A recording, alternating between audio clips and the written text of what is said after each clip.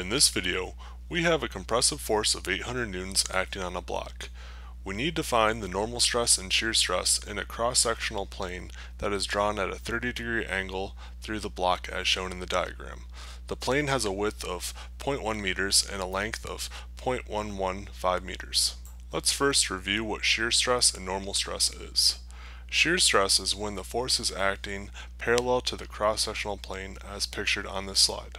Normal stress, on the other hand, is when the material is either under tension or compression force. This means that if you were to take a cross-section of the material, the force would be acting 90 degrees perpendicular to the cross-sectional area, as pictured on this slide. The first step of this problem is to find the area of the plane.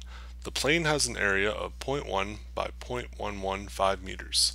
Plugging this into our calculator, we get an area of 0.0115 meters squared. Now we can think back to the object on an inclined plane problem that we previously completed. For stress, it is very similar. We have a compressive force going straight from left to right.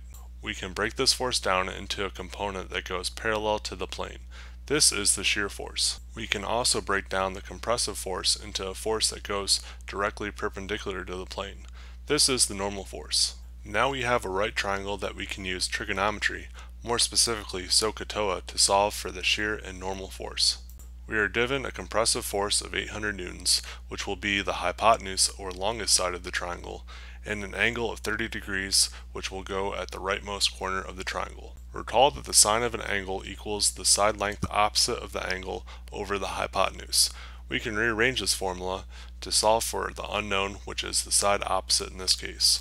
So we can use the sine of 30 degrees times the hypotenuse of the triangle to solve for the shear force of the opposite side of the triangle.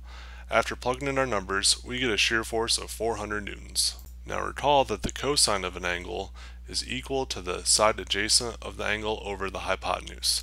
Rearranging this, we get that the compressive force or hypotenuse of the triangle times the cosine of the angle will result in the normal force.